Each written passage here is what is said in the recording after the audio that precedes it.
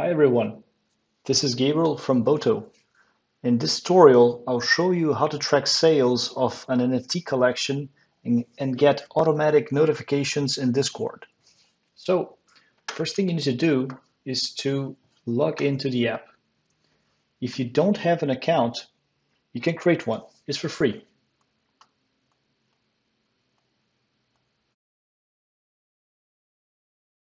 So once you're logged in, first thing to do is to click on recipes.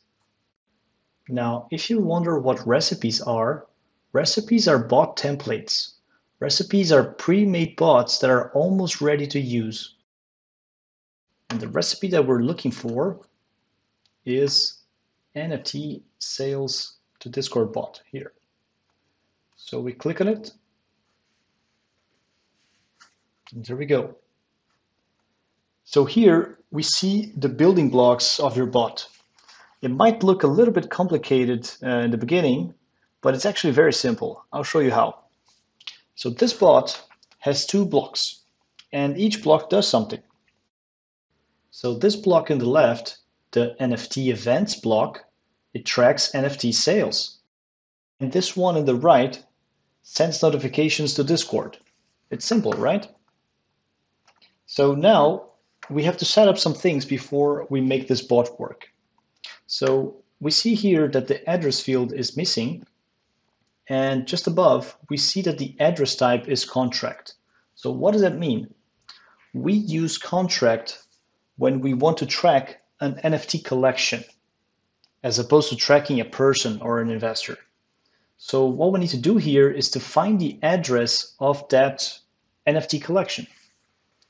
So I'll take as example the Invisible Friends collection. And if you open any NFT page on OpenSea, you will see on the details the contract address. So just click here.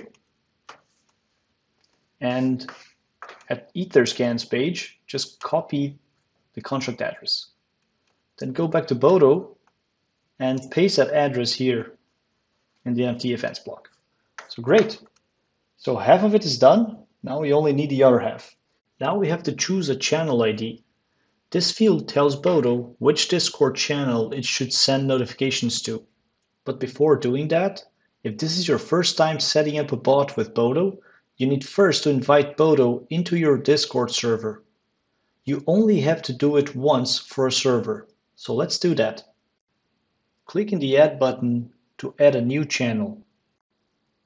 Here we are in Boto's Knowledge Center. In step number 1, open this link into a separate tab or window.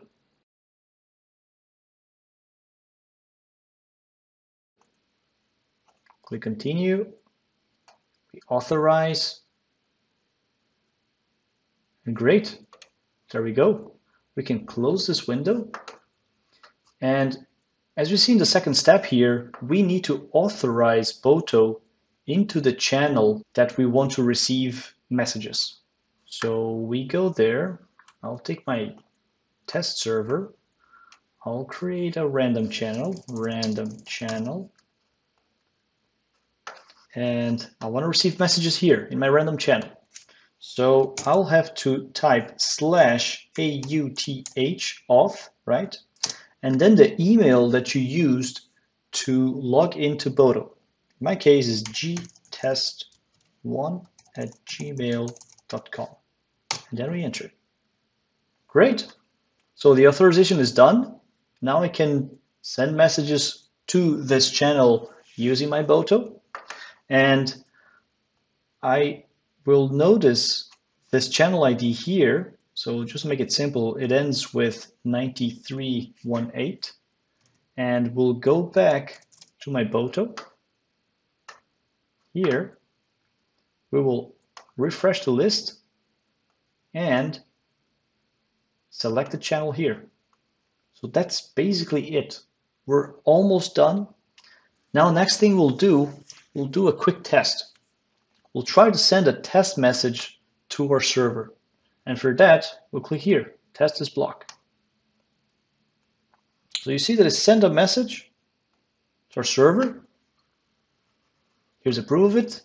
And This is only a test message. This is not a real message, okay? So we use this just to test if the connection between Boto and Discord is okay and up and running. So this is fine. You can go back there and a couple of steps to finalize it. First, we click on Create Boto. Fantastic. Now we know that our Boto is created, is saved.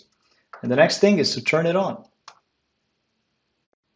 Congratulations, your bot is up and running. You can check your Boto at the menu My Botos. Now just wait for the sales to happen and you will get automatic notifications in your Discord server. You can also check the history of bot runs in the dashboard page. I hope you enjoyed it. Check out more in boto.io.